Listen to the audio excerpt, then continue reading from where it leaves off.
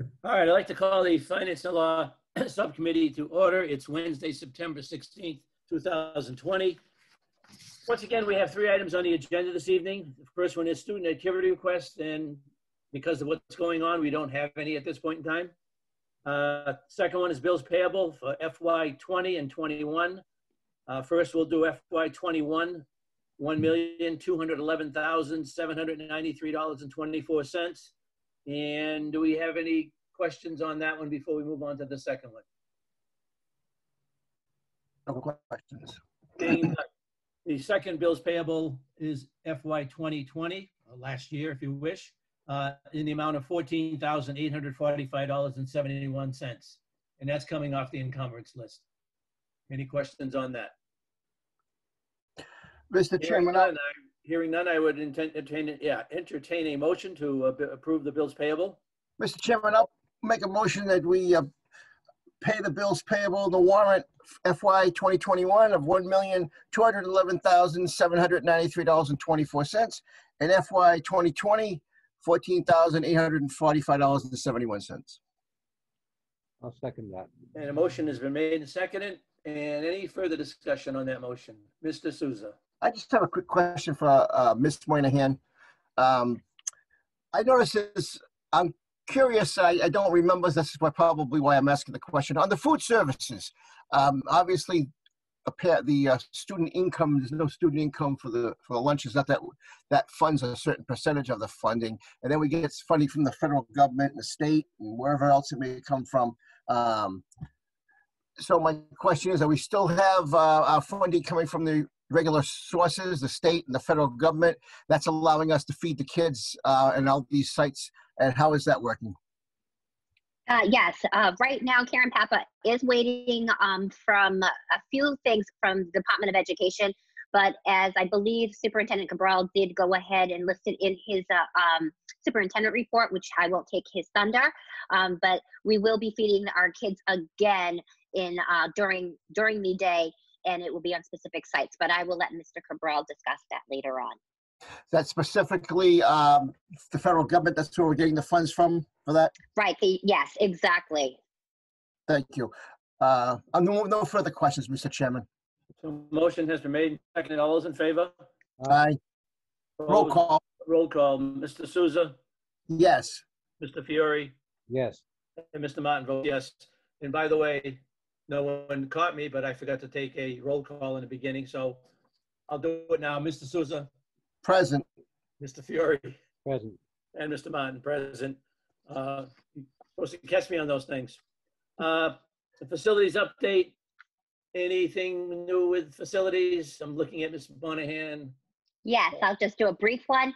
As you well know, that we did get the substantial completion for Mulcahy Elementary, James L. Mulcahy Elementary School on August 21st. We are about 96% complete with the project. So what's really left over, it's, of course, there's a punch list going on inside of the building, but also some site work that needs to be done. Striping of the parking lot, sideways need to be fixed up, the finishing up of the playground, but pretty much we're going through quite a bit of growing pains as we start a whole new school year with all new technology in that building and all new phone systems. But Principal Dakuda and Assistant Principal Nichols have been working very hard with all of their staff and to get everybody ready to go. So, that's it for me. Thank you. Any further business for finance and law this evening? We adjourn. Second. Motion has been made and seconded. Mr. Souza? Yes. Mr. Fiore? Yes. Mr. Martin votes yes. We are adjourned. Thank you, Steve. All right, stand by, guys. Thank you. Call the meeting to order. Mrs. Fagan, if you could do the roll call and the prayer, please. Yes, I will. Lord, as we begin this session, let us acknowledge your goodness and mercy and ask your blessings on all our deliberations. We thank you for this opportunity to be of service to the community and to the young people entrusted to our care. Amen. Amen. Ms. Doherty? Present. Mr. Pulowski? Present.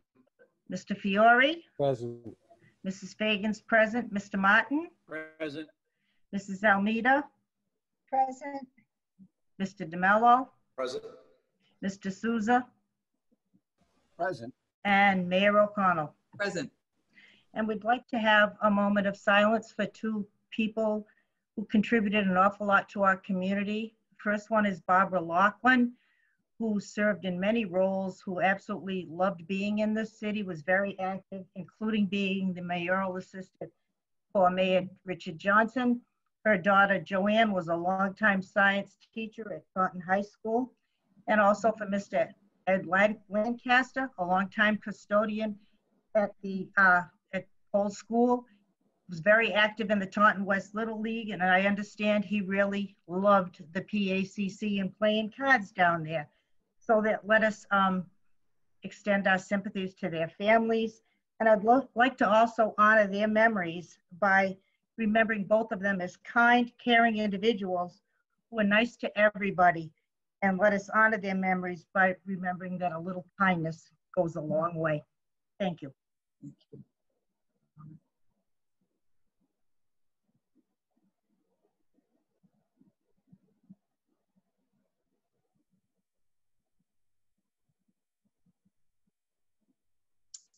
Thank you. Our prayers and blessings are with the families.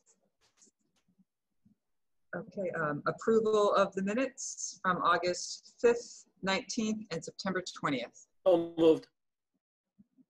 Second. Second, Motion made and seconded to approve the minutes on a roll call, please, Mrs. Fagan? yes, Ms. Doherty, Yes. Mr. Plowski, Yes. Mr. Fiore, Yes. Mrs. Fagan votes yes. Mr. Martin? Yes. Mrs. Almeida? Yes. Mr. DeMello? Yes. Mr. Souza? Yes. Thank you. Public input, Mr. Souza? Thank you, Madam Mayor. This is the September 16th Taunton School Committee meeting pursuant to Governor Baker's March 12, 2020 order suspending certain provisions of the open meeting law, Mass General Law, Section 30A-18, and the Governor's March 15, 2020 order imposing strict limitations on the number of people that may gather in one place. This public meeting of the Taunton School Committee is being conducted via remote participation. No in-person attendance of members of the public will be permitted. Due to the COVID-19 pandemic, this public hearing will be held remotely with no physical meeting location. Those seeking to provide public input should do so using the method that I'm going to read following.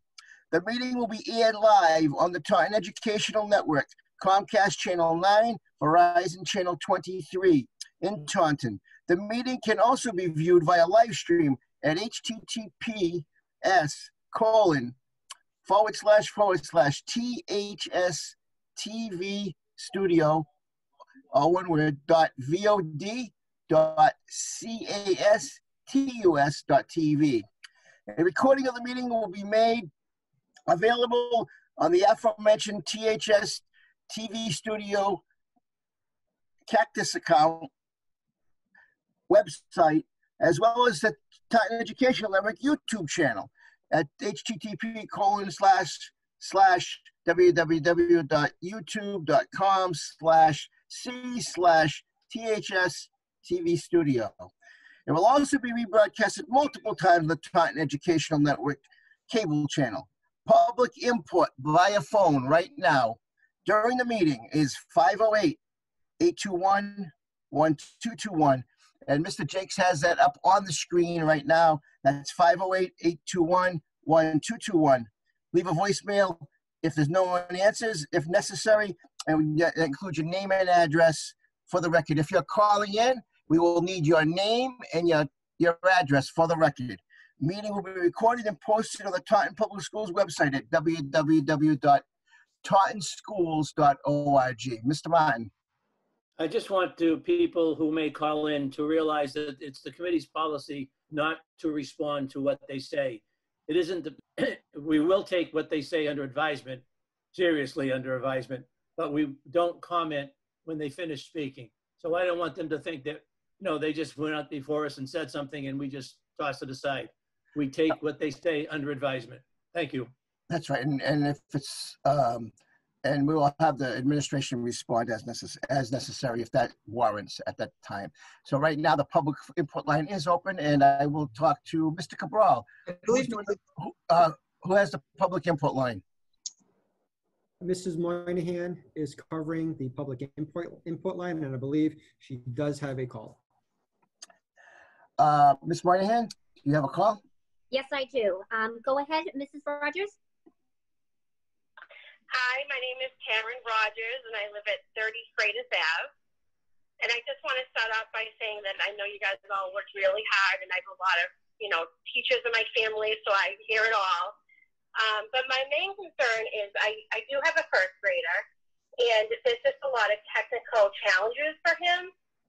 Unfortunately, he's with his grandmother because I have to work, and we didn't realize, like I said, someone had to be there next to him for most of the majority of time. Just moving around the mouse and trying to figure out what to do. And the other only concern I have is that the time spent on the computer for him, I feel, is a really long time. Just with concerns of him saying, my eyes hurt, I'm just so tired from sitting here. And I know they have breaks and lunch and all that, but I just personally feel that if there was any way for like the younger kids to be back to school sooner than later, I just feel like it's just such a loss of learning and a decline, and like I kind of feel like he's regressed a little, and really that's all. That's my concern as a parent. Thank you very much, and please leave your number with Ms. Moynihan. And thank you.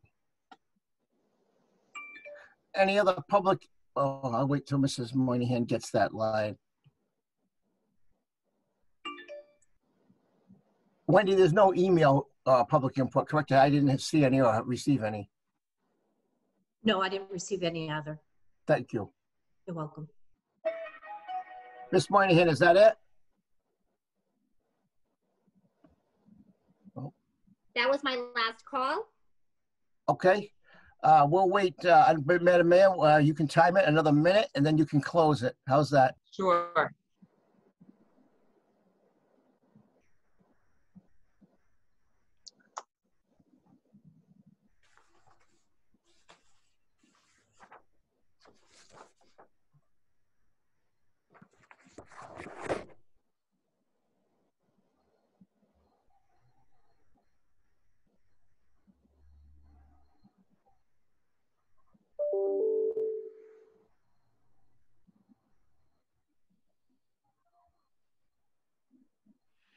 Hi, I have one other call. I have Karen Harper, and here you go. Ms. Harper, you may go ahead and state your name and your address. Hey, my name is Karen Harper. I live at 1020 Middleborough Ave in East Taunton. And like the caller before just said, I'm very thankful for all the work that the administrators and teachers have done to make the school year possible for the children. However, one of my children is diagnosed with ADHD and is having a very difficult time following along with remote learning all day long.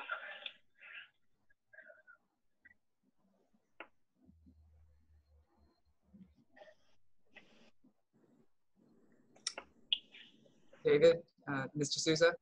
We have been given multiple movement breaks, fidgets to play with, hard candy gum, all other strategies we know of, but it's very difficult for him to stay focused.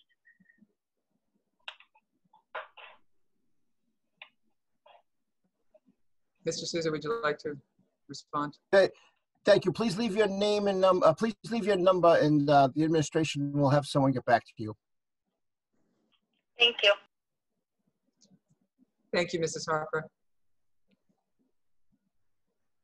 Hold on, maybe she's on the phone again. Maybe she has one more.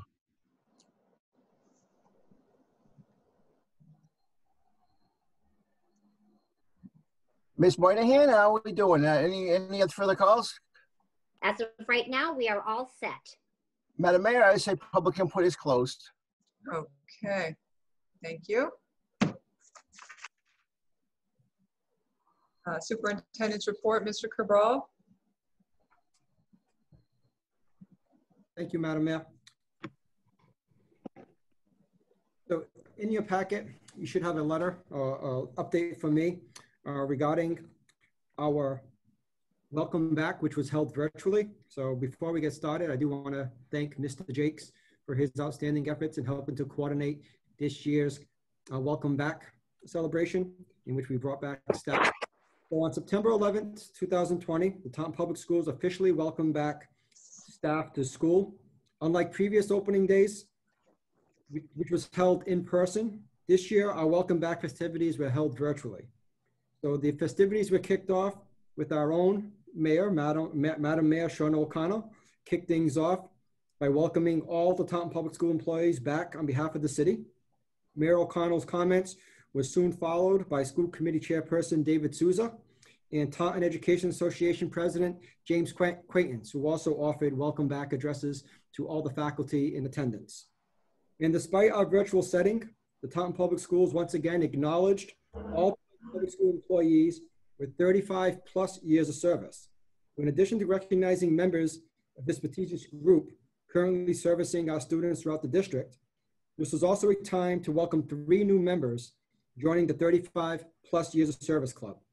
Now, School Committee Chairperson David Souza and I had the honor of reading each name aloud as certificates were passed across the screen via Zoom.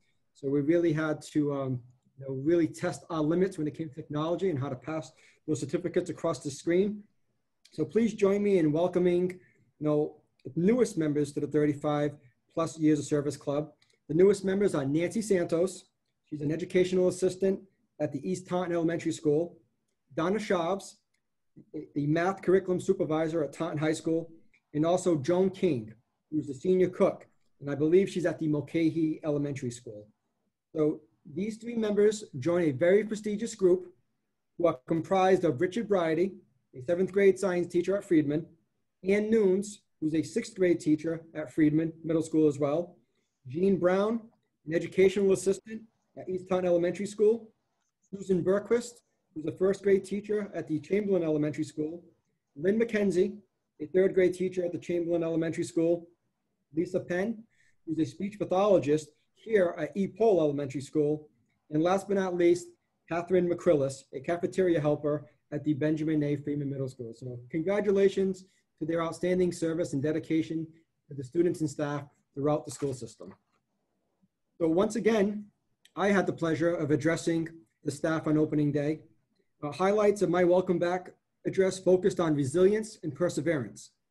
Similar to how our community and nation persevered after the tragic events on 9/11, staff were reminded that we will overcome all obstacles associated with educating our students throughout the pandemic. To help make the correlation, our mayor, school committee, principals, and leadership team members all took turns reading a passage from a children's tale, The Little Engine That Could. And we're going to share that passage or share that reading with the public shortly. The story epitomizes the value of optimism and hard work. Both are core values deeply embedded in the DNA of our teaching staff. After some additional comments, my opening day address concluded with a short video montage containing photos highlighting the perseverance of our students and staff throughout the pandemic, which we will also share with the public. We were very excited to have a keynote speaker this year. Our keynote speaker was George Kouros. So George Kouros provided our staff with an outstanding presentation that centered on the shift of technology and how it relates to education. George Kouros has been involved with education for over 20 years and has focused on the areas of innovative leadership, teaching, and learning. He has worked at all levels of K-12 education as a teacher, technology facilitator, and school and district administrator. He is a sought-after speaker on the topic of innovative leadership, student learning, and empowerment, and has worked at schools and organizations around the world, and is the author of the best-selling book, The Innovator's Mindset. Mr. Kouros delivered a powerful message to our staff, reminding everyone that despite all the advances in technology, not much has changed fundamentally with regards to education. The tools and software in which instruction is delivered may be changing at a rapid rate. However, the basic principles of teaching and learning have not changed and remain firmly grounded in our ability to form meaningful relationships with our students. Also, everyone was reminded not to fear change or innovation. Mr. Kouros provided many examples of how people can adapt, but it is by necessity or by choice. Overall, Mr. Kouros's keynote address was a huge success and resonated with staff who were grateful for his presentation. And to this day, as I visit schools, I still am bombarded by comments from staff who were just overwhelmed and pleased and thought his message hit home, especially during this pandemic. So his presentation caused many to laugh, cry, and think critically about the mindset, their own mindset, when it comes to change. Overall, the 2020-2021 opening day may not have been held using the same format that we have grown accustomed to here in Taunton. However, as we have modeled in the past, the Taunton Public Schools will continue to improvise, adapt, and overcome any challenges that get in our way. I wish to thank our mayor, school committee, principals, and leadership team for contributing to another successful opening day ceremony. And lastly, a special thank you to Mr. Stephen Jakes for all his efforts as the 2020-2021 opening day ceremony would not have been possible without Steve's efforts. So thank you, Steve. So Steve, with that being said, how about we cue up the reading of The Little Engine That Could? And I think those in the public may recognize or may see some familiar faces during this reading.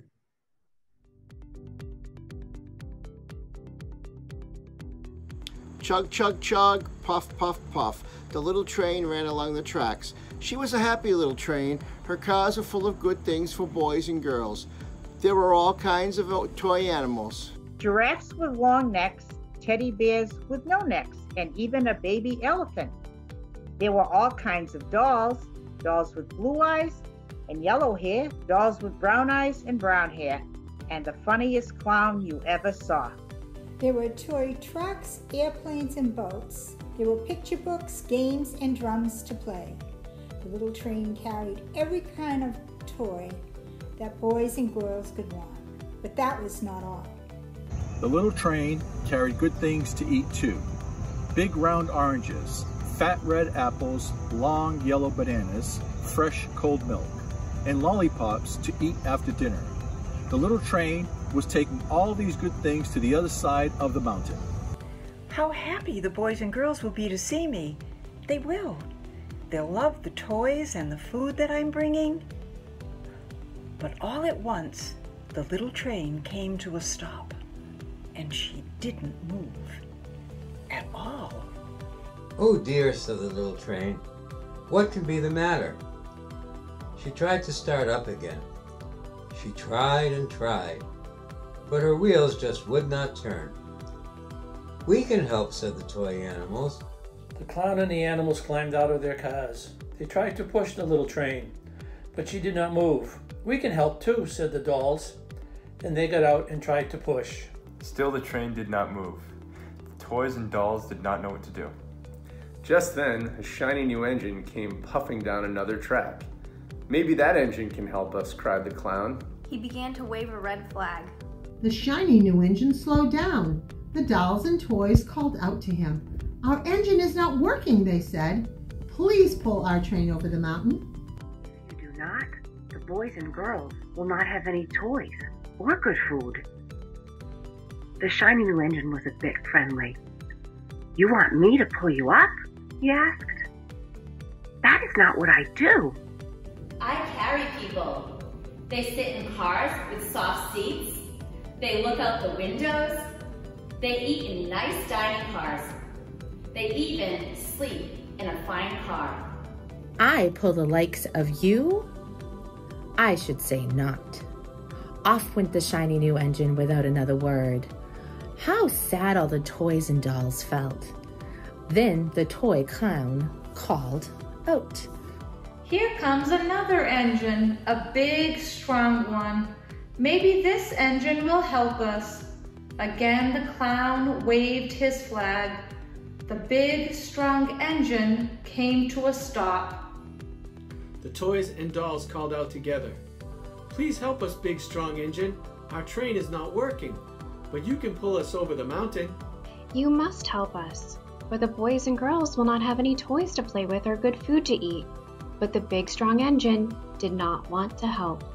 I do not pull toys, he said. I pull cars full of heavy logs. I pull big trucks. I have no time for the likes of you. And away puffed the big, strong engine without another word. By this time, the little train was no longer happy, and the dolls and toys were ready to cry. But the clown called out, "Look, look, another engine is coming." A little blue engine, a very little one. Maybe this engine will help us. The little blue engine was a happy engine. She saw the clown waving his red flag and stopped at once. "What is the matter?" she asked in a kind way. "Oh, little blue engine," cried the dolls and toys. "Will you pull us over the mountain? Our engine is not working." If you do not help, the boys and girls will have no toys or good food. Just over the mountain. Please, please, please help us.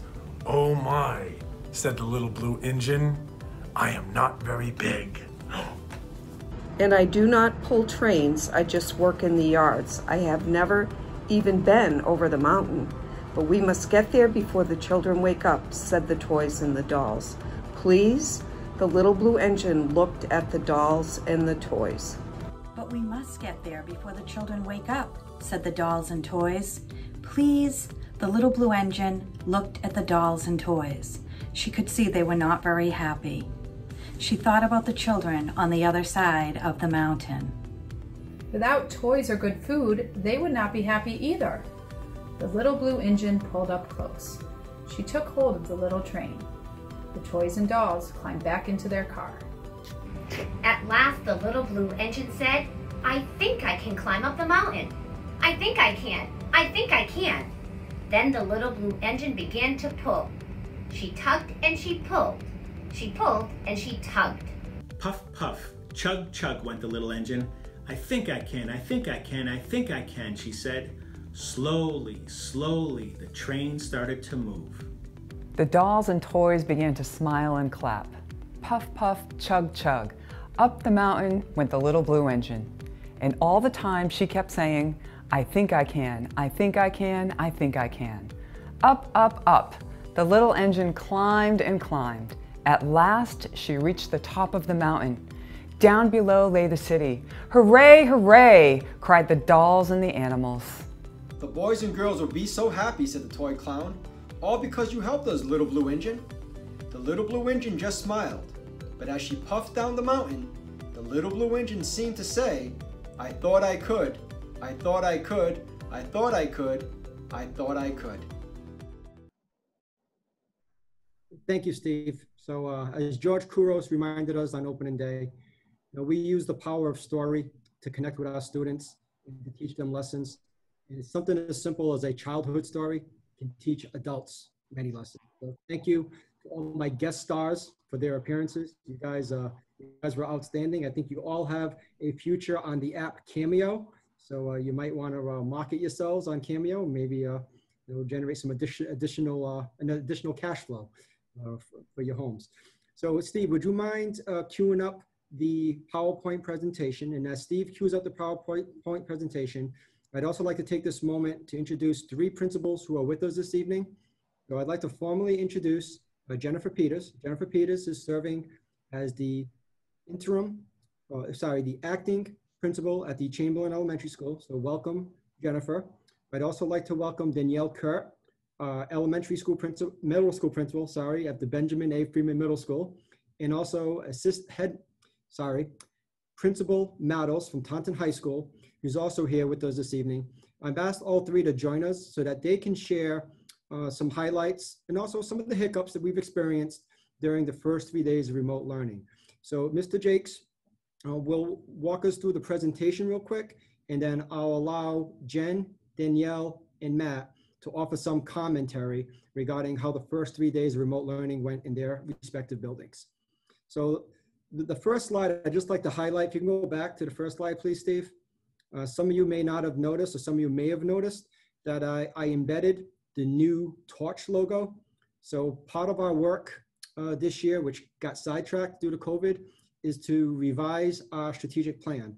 So as part of the revision for our strategic plan, we have a new torch, which I'm calling Torch 2.0. So it's really the evolution of the work that has taken place under the previous administration, which I was part of with Dr. Hackett. So we're looking to continue that work, and our torch has evolved. You'll notice that we still believe in trust, optimism, respect, collaboration, high expectations, hard work, and we added an E for equity. So that'll be the new torch that we'll be utilizing throughout the school system for what I believe will be many, many years to come. Thank you, Steve. Oh, I need to, the torch would not have been possible without the efforts of CBTE co-director Dala Hartung, graphic art teacher Cheryl Kimber, and most importantly, graphic arts intern class of 2020, Kristen Harold, for their outstanding work in taking my vision, or taking our vision, and developing what is the new torch, which I think is a great logo. So thank you, Steve. Next slide, please. So I've had the pleasure of visiting every school in the city of Taunton except for 3, which I will visit next week. But one of my first visits was to the Bennett Elementary School, and you can see when I walked in, I was very pleased to see what was waiting for me, and also what was waiting for our teachers when they arrived. So I have to commend the administration at Bennett, for their hard work in making everyone feel very welcomed and inviting to what we believe is the better new normal. Next slide, please, Steve. In the next slide, I wanted to share with you some photos of our high needs learners. So these are our high needs learners over at the Friedman Middle School in one of our high needs programs. Next slide, please, Steve. And you'll notice that the students are appropriately spaced and all students are wearing their masks and the teachers are centered at their workstation. Next slide, please, Steve. Again, this student receiving a little more direct instruction. And again, you see the student and the teacher both wearing their mask and working through whatever glitches or assisting the student while they're learning on their Chromebook. Next slide, please, Steve. Again, just another classroom where you see the educational assistant positioned in the rear of the room. The teacher, who you cannot see, is in the front of the classroom. And I believe this is a 7th grade TLC classroom at the Friedman Middle School. Next slide, please, Steve. Again, another photo. And this was interesting because the teacher was actually teaching the students in front of her, as well as working with the students who were home remotely. So this teacher was able to access or provide instruction, deliver instruction to students in person, as well as the students remotely. So hats off to this teacher for her hard work. Here you see Mrs. Kaleri, music teacher over at Friedman, very excited to log in and teach her music class. Next slide, please, Steve. You can also see there was excitement throughout the city for students who were attending remotely. So I think this is something you see a lot of parents sharing on social media. They like to take pictures of the kids year to year to show the growth. So here we have 2 2nd graders who are ready for back to school, donning their masks. Next slide, please, Steve. And here you see 2 students sharing a home office at home. They have their little workspace all set up, replicated. They feel like a home office or they feel like a learning environment they'd have at school. And next slide, please, Steve.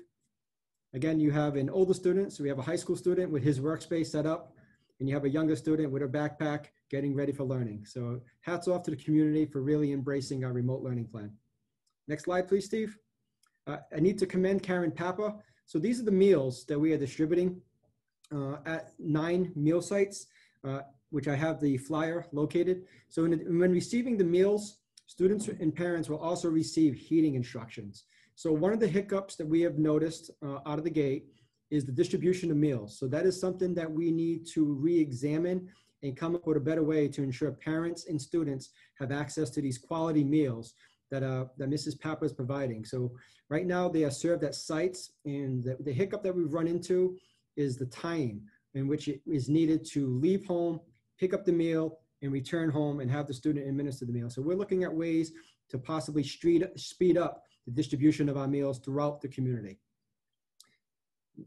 Next slide. And this was what I was greeted to when I entered, I believe it was East Taunton Elementary School. So it was nice to see on the ground, it's going to be a great year. So we want to let everyone know that this isn't the start that we were hoping for, but we believe it's important that we learn and master our remote plan and continue to strive and work towards getting students into our buildings under our hybrid model plan. With that said, I'd ask Ms. Peters or Principal Peters. So again, welcome to the Taunton Public Schools. We I welcomed you at the last meeting, but unfortunately you were tied up or up to your eyeballs distributing Chromebooks. So today, if you'd like to say anything or to the school committee, you are welcome to. But I also would like the school committee and the public to hear how the first 3 days of remote learning went at the Chamberlain Elementary School. Sure. So thank you for having me. I know I was able to see the replay of the school committee meeting, so I know Mr. Cabral already kind of gave me a little bit of an introduction, but I've been in Taunton for about 13 years, starting my 14th, I believe. And I taught at Chamberlain and Leddy and Hopewell and a variety of elementary grades. And then most recently, the past 3 years, I've been the assistant principal at Chamberlain. And I'm just really looking forward to seeing where the remainder of my career takes me in Taunton. You know, I've spent my entire career here, so I'm, you know, looking to finish it here too. You know, as far as the start of the school year, I think if I had to have a word that, you know, one word to describe it, I guess I would go uncharted. We've really been embarking on a completely new journey that we're essentially making the routes on the map as we travel down them. And we've really done our due diligence. So we've packed our bags, we have all the tools we need to be successful, but obviously that doesn't prevent us from the challenges that can arise. And, you know, the thing that I love about Taunton is that we have a very committed community, and we're learning how to unite this value so that we can ignite, you know, a spark that allows us to shine brighter than we ever have. And I really do believe that.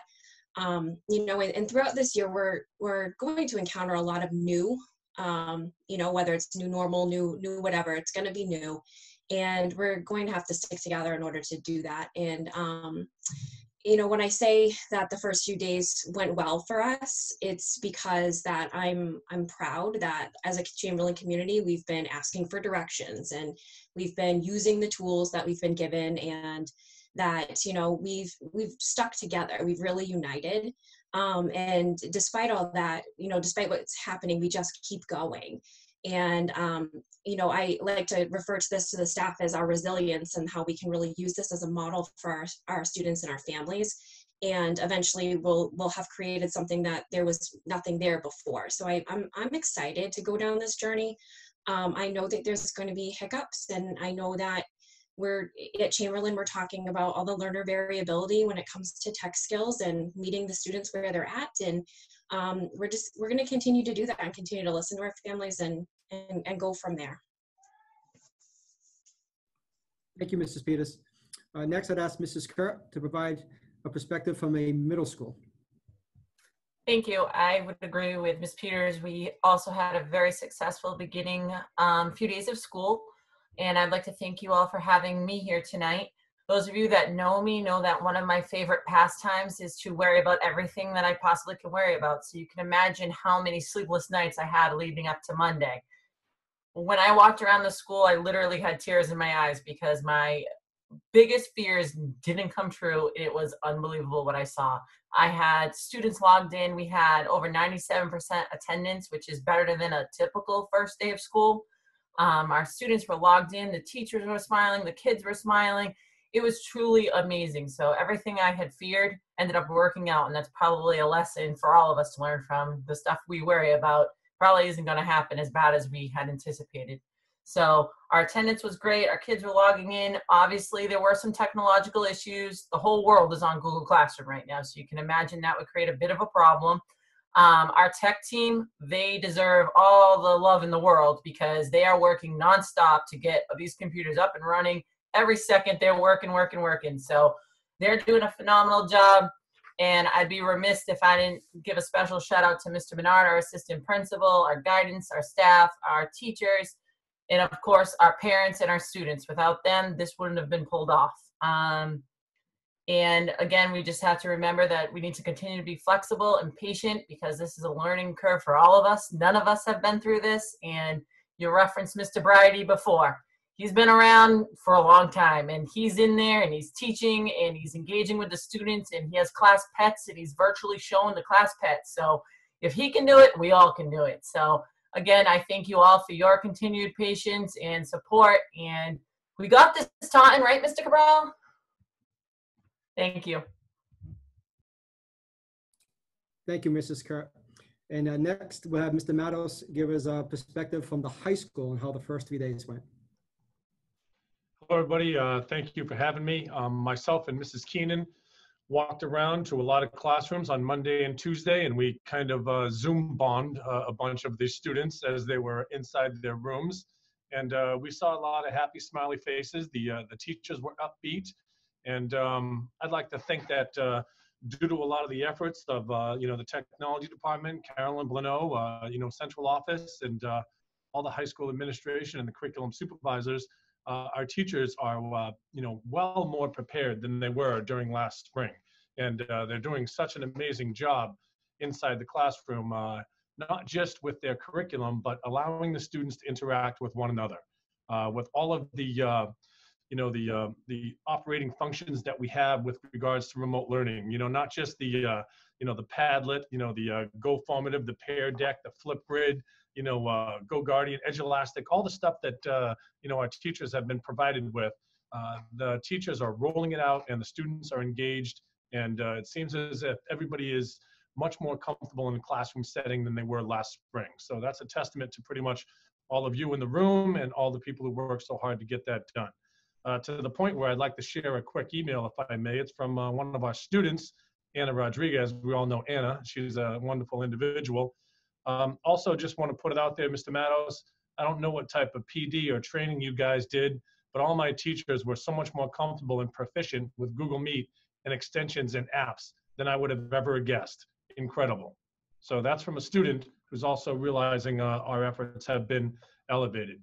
And, like all the other principals have stated, our teachers, of course, they miss our students, but we want everybody to be safe. And right now, the way that we're engaging is, the best way for us to engage at this point in time. So we're very happy with our start at Taunton High School. And, we had a great Wednesday remote day today, professional development, and we're looking forward to Thursday and Friday. So I like the way things are rolling up here at Taunton High, and we're very happy with the start.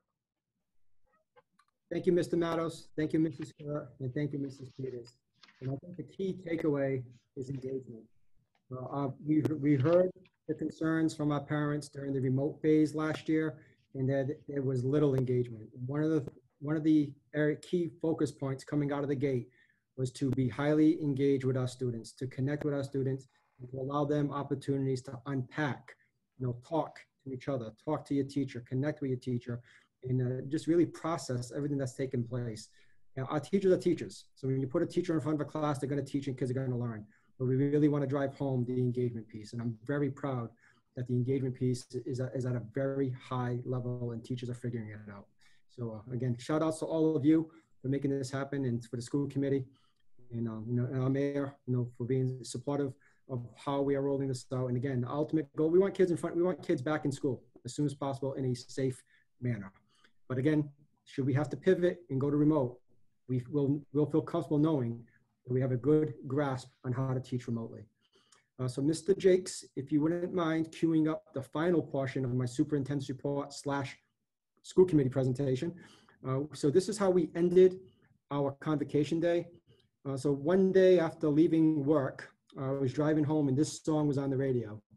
And this song, for some reason, the words just really connected with me. And it just kind of reminded me, I think, what everyone is feeling throughout this pandemic. So I'll let you sit back, listen, relax, and enjoy, and just listen to the words, listen to the song, because I believe all of us, because of the pandemic, we've learned to live, we've learned to give, and we've learned to love again.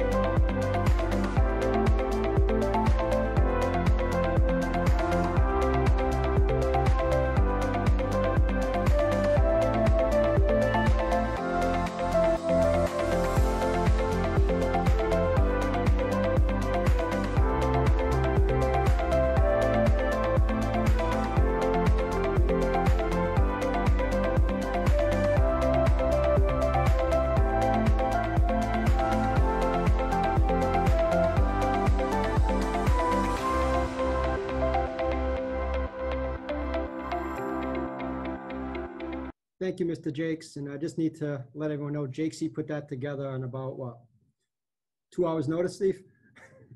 So thank you, Steve, for helping to put it together. And again, I think that's going to be our theme song for the year, folks. So that concludes my superintendent's report, and that concludes the presentation. I want to thank the 3 principals who joined us this evening. And I'm sure if there were any questions, our principals would be happy to answer them, or I'd be happy to answer them along with the leadership team.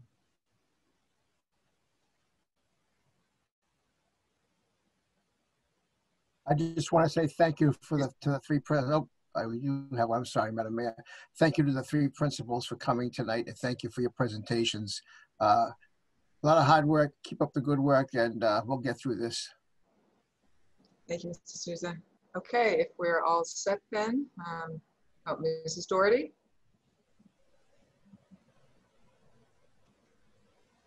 Just want to unmute. Thank you, Madam Mayor. I just want to say thank you, hats off to everyone who has stepped up and done on behalf of our kids the most wonderful things that we can think of. There'll be glitches, as you pointed out, Superintendent, but those can be ironed out. And I also want to say hats off to the families who have gotten their children ready, created spaces for them, and just decided to go along with what we're recommending, making some suggestions and recommendations, but helping out so that we'll all be successful. So I have 2 questions. How many youngsters do you know, Superintendent, that have come in live in those categories of C and D, I think you said, in the overall? I don't have the actual attendance numbers, but I know we were expecting around 500 students when it's all said and done to be in person in our schools.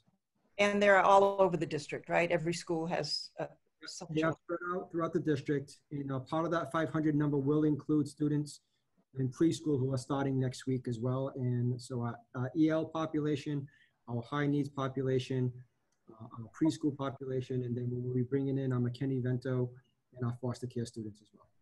And just a real quick question about the meals.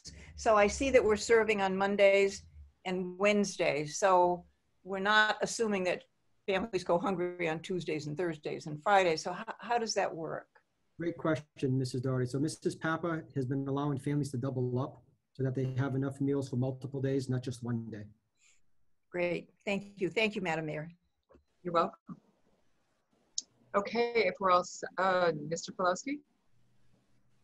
Thank you, Madam Mayor. I just wanted to give a huge shout out to all the teachers in Taunton Public Schools. I can only speak for the perspective of my 2 kids at Taunton High, but the remote learning, the teachers have really upped their game from last year. So it's just a testament to the really hard work of the dedicated educators at Taunton Public Schools. So I appreciate it, and please keep up the good work, and good luck with the rest of the school year. Thank you, Mr. Pulowski, and thank you everyone for those presentations and sharing the first days of school with us.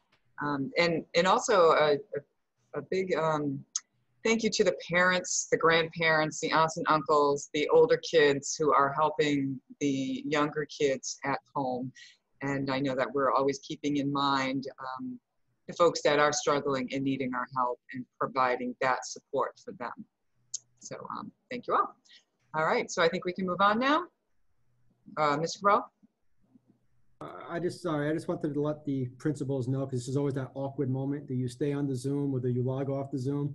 So I just want to let the 3 principals know that I appreciate them being with us this evening. You are more than welcome to stay. However, I understand if you need to log off. I see some of you are still at work, or some of you are in your home office, so I'm sure you got a lot to do to get ready for our kids tomorrow. So thank you for being with us this evening. All right. Madam Mayor, the chair needs to entertain a motion to accept the superintendent's report. Oh, right. Thank you. So motion. Is there a second? Second. Motion made and seconded to accept the report. On a roll call vote, please, Mrs. Fagan. Yes. Ms. Doherty? Yes. Mr. Pulowski? Yes. Mr. Fiore? Yes. Mrs. Fagan votes yes. Mr. Martin? Yes. Mrs. Almeida? Yes. Mr. DeMello? Yes. And Mr. Souza? Yes. Thank you. Okay, is there any administrative business? None this evening. Subcommittee reports, Finance and Law Subcommittee, Mr. Martin. Finance and Law met earlier this evening with myself, Mr. Fiore, Mr. Souza. Also in attendance are Superintendent Cabral and Mr. Monahan, Assistant Superintendent Ms. Monahan. We had 3 items on the agenda this evening, the first being student activity requests. And as I said during the meeting, based on what's going on, we didn't have any, and we haven't had any in quite a while. The second item was bills payable, and we had 2 bills payables, one for FY21 and one for FY20. FY21 was $1,211,793.24, and FY20, which is the encumbrance list, was $14,845.71, and that was approved by the Finance and Law Subcommittee. And finally, we had a facilities update from Ms. Monahan. The Mulcahy School is substantially complete.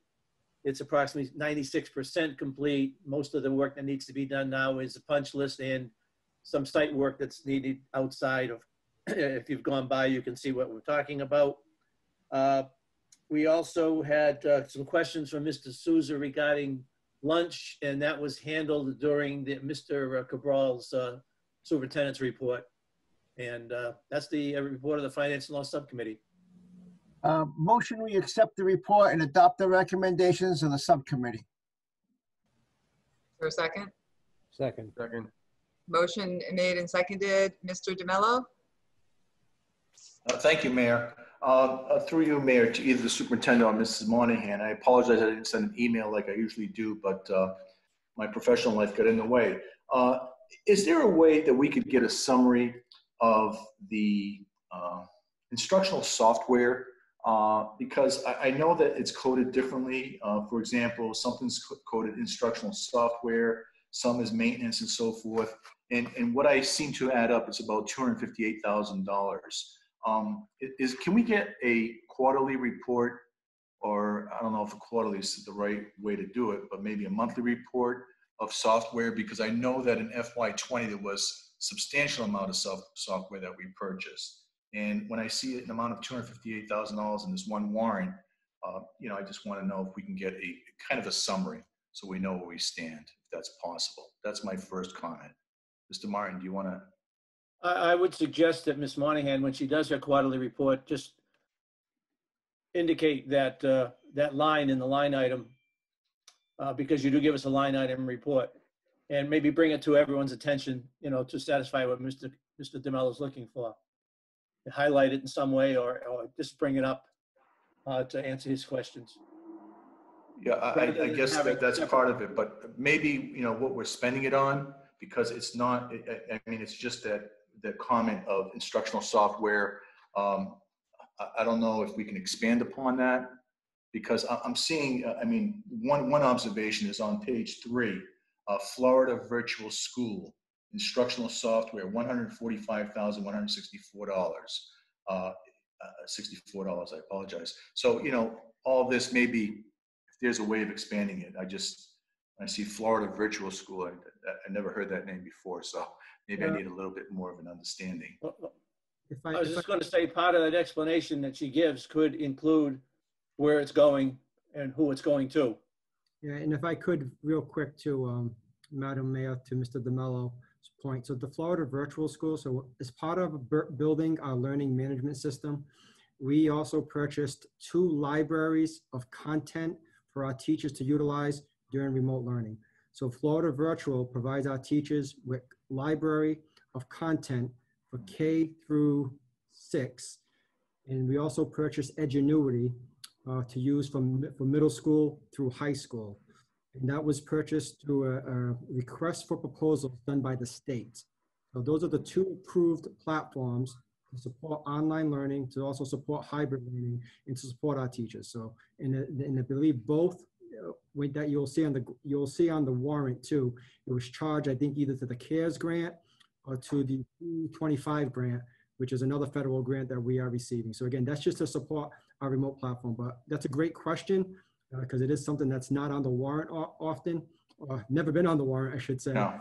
But the point is to support the learning that takes place and support our teachers who are developing curriculum online. Thank you, Mr. Cabral. Mayor, if I could continue, I have 2 more points quickly. On page, what was it? there was one observation on page 2, Ms. Monahan. The amount of $200 professional development, it's charged to FY18. Is that a typo or the very last line item on page 2? I have it here as a professional development registration for one of our administrators. I do not see where you have FY18. I'm sorry. Oh, it says there new FY18. I believe that is an error. Oh, okay, all right. And, I could definitely confirm and get back to you. Okay, thank you. And the last thing, Mayor, if I may, I would like respectfully vote present on page 3, voucher number 14371 in the amount of $2,592. Okay, thank you, Mr. DeMello. Thank you. Okay, so there was a motion made and seconded on a roll call vote. Yes. Will the maker of the motion amend the motion to include that? Is that necessary? But I just want to make sure Wendy has your recorded as present on that. Wendy, did you get that? Yes. Thank you. Thank you. So just to be clear, Mr. Souza, would you like to repeat the motion?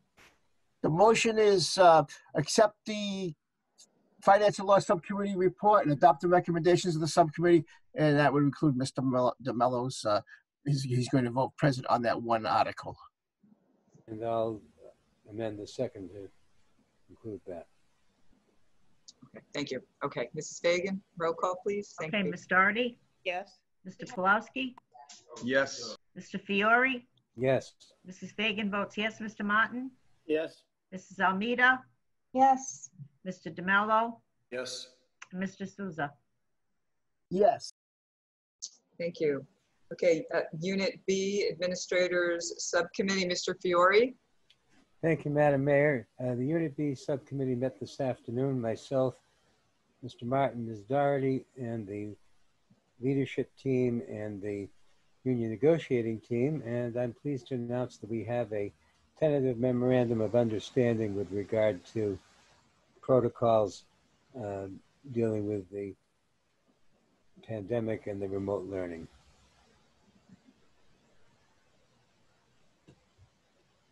Okay. Well, should we accept the report? Second. Motion made and seconded to accept the report on a roll call, please, Mrs. Fagan. Yes. Ms. Doherty? Yes. Mr. Pulowski? Yes. Mr. Fiore? Yes. Mrs. Fagan votes yes. Mr. Martin? Yes. Mrs. Almeida? Yes. Mr. DeMello? Yes. And Mr. Souza? Yes. Thank you. Secretaries and Assistant Subcommittee, Mrs. Doherty. Yes, thank you, Madam Mayor. The TESA, Secretaries and Assistants Subcommittee, met with the union on the 9th of September to agree upon ground rules, which we have completed that discussion, and are scheduled to continue our discussions over the implementation of issues relating to COVID-19 schooling on the 23rd. Motion to accept the report. Second. Thank you. Motion made and seconded to accept the report on a roll call, please, Mrs. Fagan. I'm sorry, Mrs. Doherty. Yes, and Mr. Fiore and Mrs. Fagan are also on that team, and I vote yes. Thank you. Okay, thank you. Mr. Pulowski? Yes. Mr. Fiore? Yes. Mrs. Fagan votes yes. Mr. Martin? Yes. Mrs. Almeida? Yes. Mr. DeMello? And Mr. Souza? Yes. Thank you. And then Unit A, Memorandum of Understanding, Mr. Souza. Thank you, Madam Mayor. Colleagues, this was inadvertently left off your agendas, so I just wanted to make sure that we get to this tonight. Before I get to that, I just want to remind all the chairpersons of each one of the bargaining units, make sure when you come to a memorandum of agreement that you bring it to the full committee, because MASC recommends that we vote on that in a roll call vote. So they just wanted to remind everyone to bring that up. So in front of you in a confidential envelope, everyone had a copy of the memorandum of agreement that took many meetings for myself, Mrs. Fagan and Mrs. Almeida, and as well as all the administrative team was always there. We did it. We made it. If there's any questions, we can adopt it as written. If there's any questions, we would have to go into executive session. That's why I have the executive session on the agenda for later on in the meeting. If there's no questions and everyone is fine with it, then we can adopt it by just a motion of the committee at this time. Mr. Motion to vote approval of the memorandum of agreement. I just wanted to let the committee know too, I believe I shared this with you in a previous email, but the TEA did approve the MOA by a majority, which was 96% of the members approved the plan as written, just so you know. Okay, thank you. Make a motion to adopt the memorandum of agreement. Second. And have the subcommittee chairman sign it on behalf of the committee. Okay, so the motion is to adopt You always have to have your 2 cents in there. the MOA and have the chairman sign it, and seconded on a roll I call did. vote. Please. I did. Okay. Okay, thank you. Yes, Roll sorry. call. Ms. Doherty? Yes. Mr. Pawlowski? Yes. Mr. Fiore? Present. Oh, Mrs. Fagan votes yes. Mr. Martin? Present. Oh, okay. Mrs. Almeida? Yes. Mr. DeMello? Yes. And Mr. Souza? Yes. The motion carries. Thank you, everyone. Congratulations for everyone. Thank you. Congratulations, administration. Okay, thank you. Okay, new business, MSBA SOI, Accelerated Repair Program. If I could, Madam Mayor. Mr. Cabral? I just want to start off real quick, as we have in the past. When we've come to this part with regarding statement of interest and feasibility studies, that I just want to go on record and also reiterate to the school committee and also to the public that we're not asking the city of Taunton to commit any dollars at this point.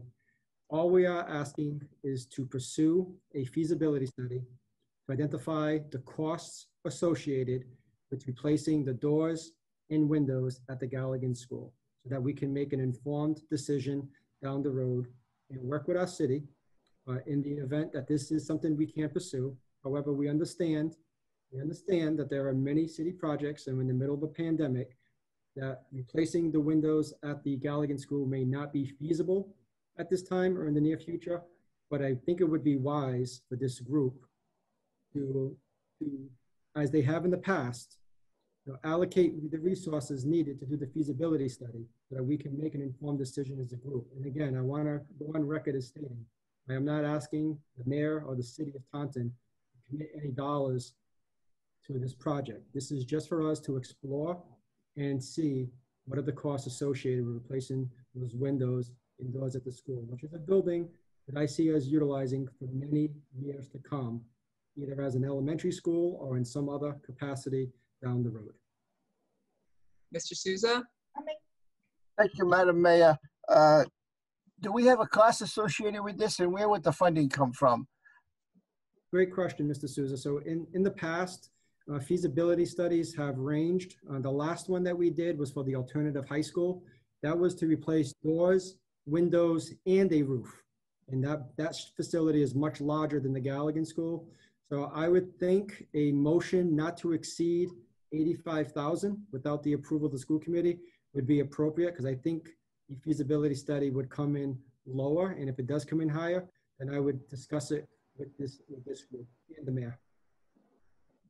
Move the recommendation of the superintendent. Through you, Madam Mayor. Go ahead, Mr. Souza. Thank you. So is this going to come from the what section of the revolving account would this come from?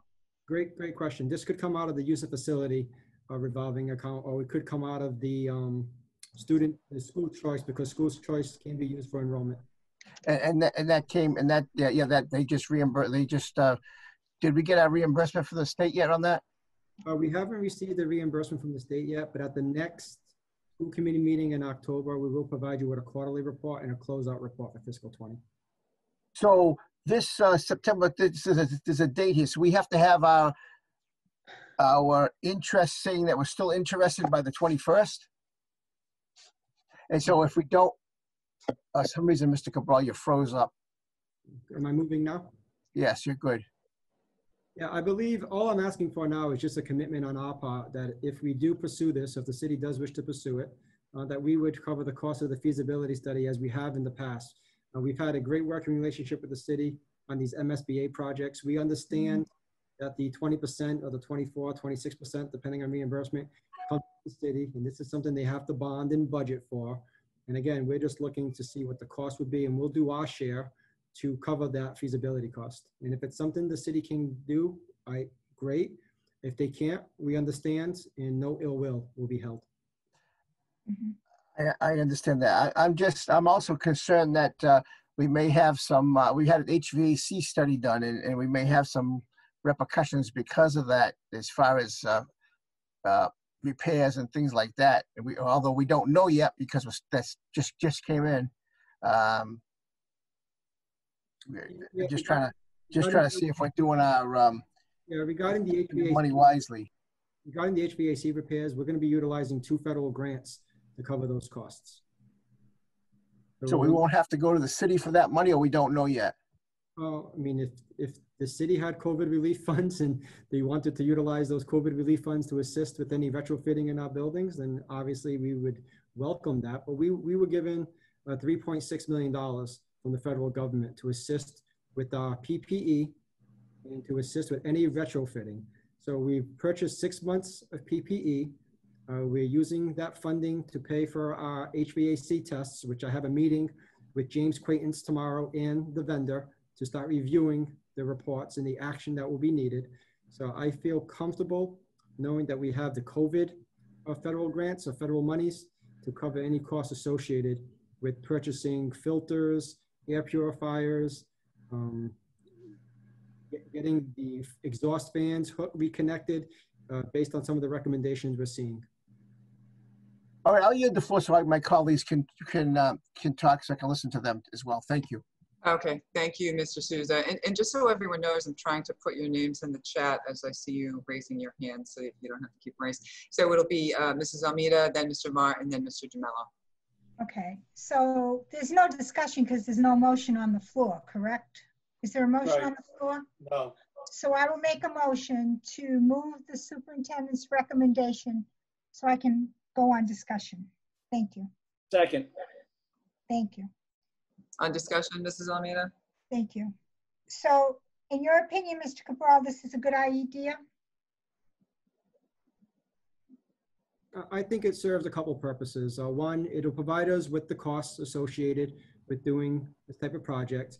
And 2, the MSBA has been great to Taunton. We have a new roof at that building thanks to the MSBA, which only cost the city 20% of the actual cost. So we'd be able to do our due diligence and better inform, better work towards providing that building with new windows, which is something that I don't know if the city or the school department can do that without the assistance of the MSBA. And again, I want to reiterate, I understand that there are other projects that need to be done in the city. And I mean, I'm grateful for this. Well, I think in the long run, it's going to be a cost savings because if you have new windows, that's going to save money on heat and electricity and so forth and so on. So I think it's a good idea. Thank you very much. Thank you. Mr. Martin? Yes, when I read this in the agenda, I looked at it the following way. Again, I realized the constraints that we're under with COVID and the other buildings in the city. But I have no problem pursuing it because I treat this like I would treat a bid. And we go out to bid for something. If the prices come in off the wall, we reject all bids. But we're not going to know unless we try to see what's involved. So by submitting this, if it gets accepted, they're going to come back. The city, the school department is already committed to paying for the feasibility study, depending on how much it's going to cost. And we can go from there. But if we don't pursue it, we're never going to know. So that's all I wanted to say. Thank you, Mr. Martin. Mr. Gemello? Thank you, Mayor. Through you to Mr. Cabral. Feasibility studies is one of those couple of words that always scare me. So you're estimating that no more than $85,000 would be more than enough to do the study, or should it be a lot less based on the comparison to the alternative school? Yeah, I think it'll come in, I believe it'll come in a lot less than the 85,000 of the alternative high school because it's a smaller facility and the scope of work is not as intense as it was at the alternative high school. Right, thank you. And the other thing I consider is longevity. The Galligan School I'm not as familiar with as many of our other school buildings. The use of building long-term, I mean, are we looking at a 5-10 year plan? I don't know the physical condition of it as much as some other properties. Yeah, that's a great question. That building is in great shape. It's been very well maintained. The addition of the new roof has added many years to that building. The heating system, it's an older system, but according to Mr. Pappas, it works very well and it's easy for him and his assistant to maintain. So I see that building being in the rotation for a long period of time. I don't see that building going away anytime soon. Could I see it possibly being repurposed down the road if all the projections regarding our enrollment continue to trend down the way the MSBA and NESDEC have indicated? Mm-hmm. Yeah, I mean, I could see it being repurposed for another reason, but I don't see that building being closed in the foreseeable future. Great. And one last comment, Mayor, if I may. How do we treat the savings for the Mulcahy building, the $6.5 million? Is that money that is on our bank account that we could use to this project? I mean, how does that all work? Goes back to the state. I can't answer that question because the city funds that project. That would probably be a question for Barbara Ozier or Gil Enos. Point of information, that money goes back to MSBA, which you don't use. Not the entire amount, because it's only a certain percentage, right, Mayor? Right. I can have Barbara write you all a letter of explanation on that, but that would be money that the city does not have to borrow and expend. So it would be a savings to the city, money not expended. So it wouldn't be just sitting in the bank account for us to use on whatever we want. Gotcha. Thank you, Mayor. But she could probably provide you with a better explanation. Thank you. Thank you, Mayor. Madam Mayor, I think the short answer is they just never borrowed the money because the bid came in $6 million under. I think you're right on the money. I think that's it would be money not borrowed. Yes. Mrs. Fagan? I'm sorry, Mayor O'Connell. Every time I try to hit the chat, and I'm not sure how to do that, I minimize the screen, so I had to raise my hand. I'm not that sophisticated yet. I do have just to raise a point. One of the things, for some reason, we got talking about this morning at mosquito control, because some of the work that some of these other gentlemen do that are on that committee, that thing with me, the board of directors, they talked about the windows in so many schools that can't open. And it seems from the conversations they were having that can ameliorate the problems you're having with bad air and stuff. And it's a shame that they started making everything sealed up so tight. So I don't know, I just thought I should let you know that, because it was kind of like an interesting sideline of a conversation as we were finishing the meeting. But they all talked about that, about HEPA filters and getting windows back into the buildings. So I don't know if you must be aware of that, Mr. Cabral or Mayor O'Connell or somebody, that could be a real benefit and make sure the window's open. Yeah, I don't know the status of the windows at that school, whether or not they open.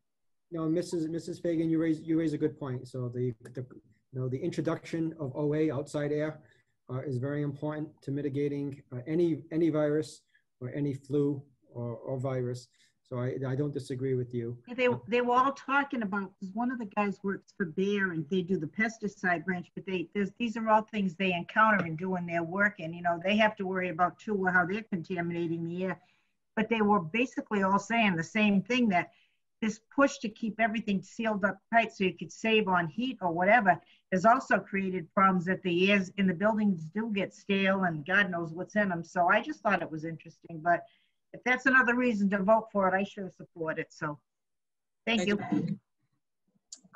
So the city has invested a great deal of money into our schools over many years, and rightfully so, with, of course, the last one being our beautiful new Mulcahy School. And every time a project comes up, it is you know, 80% paid by the MSBA. It's such a great deal. How could you not do it? It's hard to not do. And I think that's one of the reasons that we are probably about 40 years overdue for a new public safety facility that just keeps getting put aside and put aside and put aside because we fund other things instead. So our priority is a new public safety facility. Our police officers and firefighters are in desperate need of that in the conditions that they're working in. And so we are working very hard on that, and I want to let everyone know that. There will certainly be other rounds of MSBA funding that we can apply for.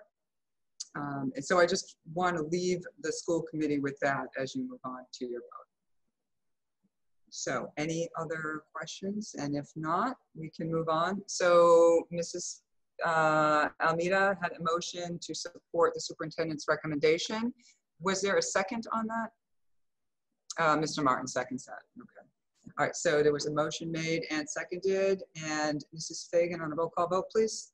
Yes. Ms. Doherty? Yes. Mr. Pulowski?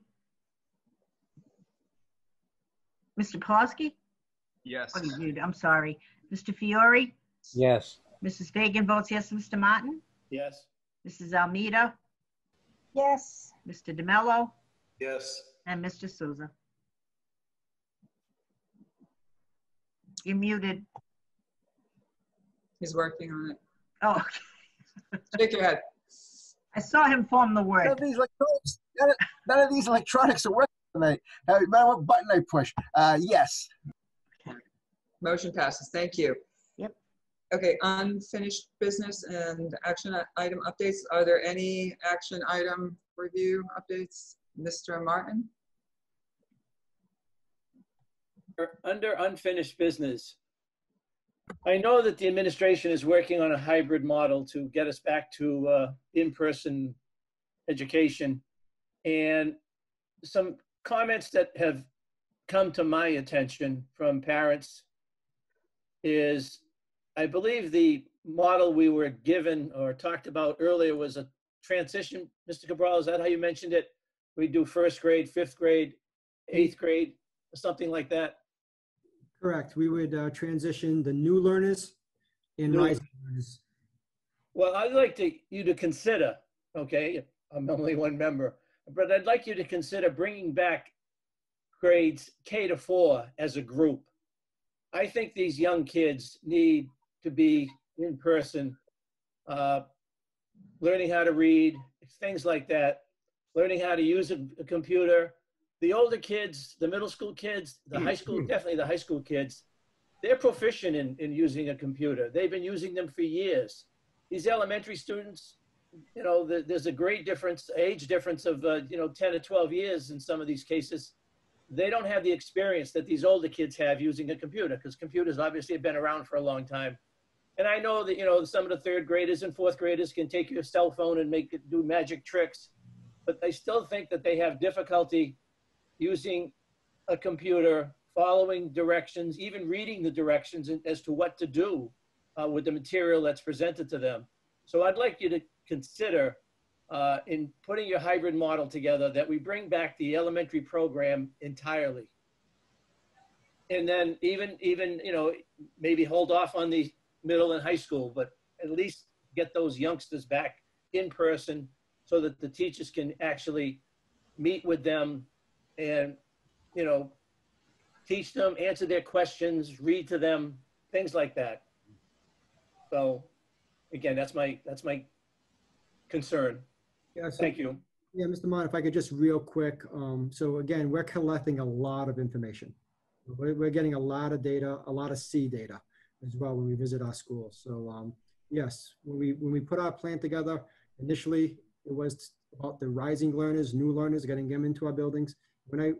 So again, our hybrid option will be flexible, and as we learn new information, we can adapt and we can adjust. And if it means doing something such as that, we will. Thank you. Thank you, Mr. Martin. I think, one of the questions I keep hearing is we're using data, we're collecting information, but what information are we collecting, and when do we know when we're going to get to the point where we have all the information we need? What is that that point is questions. We keep getting emails from parents and calls and things like that. So people just don't understand what we're waiting for because they see that we're in the green. We've been in a prolonged period of decline. I myself understand starting hybrid for a short period of time and seeing what happens and then bringing back the kids to school. But I completely agree with Mr. Martin that we should get back the young kids in here as soon as we possibly can. And then I think move right on to the middle school kids as well. And whose hand did I just see up? I'm sorry. Doherty's. Mrs. Doherty? Yes, thank you, Madam Mayor. And it's probably along the same lines that you're talking about regarding in the plan, Superintendent. I know that you have a plan for informing us after a period of time about moving forward to a hybrid model, notwithstanding the suggestion that Mr. Martin has made. Will you start talking about what the next step is? You're clearly going to give us updates every school committee meeting. Do you have any sense, would you start talking about this in mid-October as we near the end of the first phase of the current remote learning? Is there a sense of when we'll start talking about what the next steps might be? Yeah, it's a great question. So the next steps will obviously be to start communicating with you the schedule we plan to follow. And I think some of you may have received a letter from the commissioner regarding some of the benchmarks that we should be waiting for before we change the phase. And if you haven't received that, I can share that with you. And again, a lot of it is going to depend on, one, getting our remote plan down under our belts, which we're 3 days in and things are going well. A lot of it will depend on the work we need to do in our buildings to ensure we have HVAC systems that are working to the standard that they're supposed to be working. And then we'll communicate with our parents, giving them a sufficient notice when we plan to start bringing students in. So October is a month that we're looking at as far as starting to bring our students back. But again, a lot of it is going to depend on our ability to do so safely and our ability to make sure that we have a comfort level with our remote. And I think right now with our remote plan, I feel like we're ahead of where I expected us to be with our remote plan. But again, some teachers may think differently, but overall, from what I've been seeing during my visits, it's going better than I expected. Thank you. Mr. DeMello? Thank you, Mayor. Along those lines, I also think Mr. Martin's initiative and Mrs. Doherty's support of it is also something I would like to really grasp. But let's not exclude our middle schoolers. I think that's an age that is one of the toughest ages that should also be incorporated. And I fully understand that there is a plan in place, and getting a full grasp of the remote technology is key. Because as we've always mentioned, should there be an outbreak and we have to go back to the remote, we've got a great handle on it. So I think that, collectively we will come to a consensus, but since we're talking about kindergarten through grade 4, I think we should also consider the middle school age children too. Thank you, Mayor. And if I could just add one more piece too, and I think I've said this enough, and I just want to make sure there isn't this misconception. When we do go hybrid, students are still going to be learning remotely for 3 days. Wednesday will be a full remote day, and depending on what cohort they're in, they'll be remotely Monday and Tuesday, or they'll be learning remotely on Thursday and Friday. So just when we talk about hybrid, it's not everyone's coming back to school 4 or 5 days a week. It's going to be in-person learning for 2 out of the 5 days, and 3 days will be remote. Just so people understand what the hybrid means. Some districts have done it differently. Some districts have done 1 week on, 1 week off. But the common model that we're seeing is 2-1-2. Thank you, Mr. Farrell. Mr. Souza? Mr. DeMello, you all set, right? Thank you, Greg. Thank you, Madam Mayor. Geez, I lost my train of thought now. Mr. Cabral, I was going to ask something about the remote model, but I forgot what it was. I'll take it on the next, after Mr. Martin. Just let me think about it for a second. Okay, we'll come back. Mr. Martin? I don't disagree with Mr. DeMello, with the middle schools. And I wasn't trying to exclude anyone. I just, again, I'm going based on what people are telling me. you know, they're saying they need to get these elementary kids because a lot of them, that's where they learn how to read. And, you know, the teacher-student contact is not the same. And by the same token, I just want to mention, I've got a college freshman class. That's 1 year removed from the high school seniors, and they're doing fine. It's not great. You know, we'd like to be in person, but they're doing fine. They're asking questions, they're doing their work, and you know, they're doing the best they can. And I'm mentioning that only because they're only 1 year removed from being a high school senior. So I think, you know, the high school kids, for the most part, are doing okay. I'm very concerned about the elementary. Thank you, Mr. Thank you again for listening to me. Mr. Souza? Thank you, Professor Martin. I appreciate that. I did remember what I wanted to say. Mr. Cabral, you know, you said something, and it struck me because I think there's still a misconception out there. And, you know, even after reading your reentry plan, there's still a misconception on there on exactly what's going to happen. I think it's very important to people to understand that kids are only going to go into class 2 days a week because of the size of the classrooms, because that's a state mandate. That's nothing to do with us. But I think it would be helpful if we put out a one-page sheet. Don't call them cohorts either, because some people don't know what that means. Group A, Group B, Group C, Group D. And it's a very simple explanation. Now, we don't know the date they're going to go back, and we all understand that. However, if we have some kind of a scenario on there where this is how it's going to lay out, kind of a game plan, a loose game plan, I think people would understand that. I still think people think the kids are going back 4 or 5 days, and that's not going to happen. Okay, thank you, Mr. Souza. Okay, Mr. Pulaski? Thank you, Madam Mayor. So I agree with most of what my colleagues have said. So I think we would all agree that we want as many kids back in school as soon as we possibly can.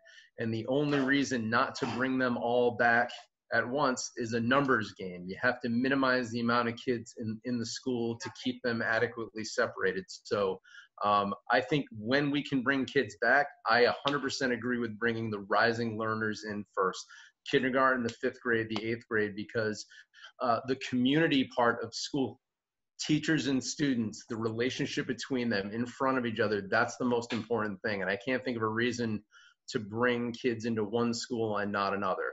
So kindergarten, 5th grade, 8th grade, get the youngest rising learners into all the schools first. And then exactly what Mr. Martin said, the youngest students should be the priority after that, the kids that need the action, that benefit the most from the in-person learning. But I know we're going to do it in the safest, most logical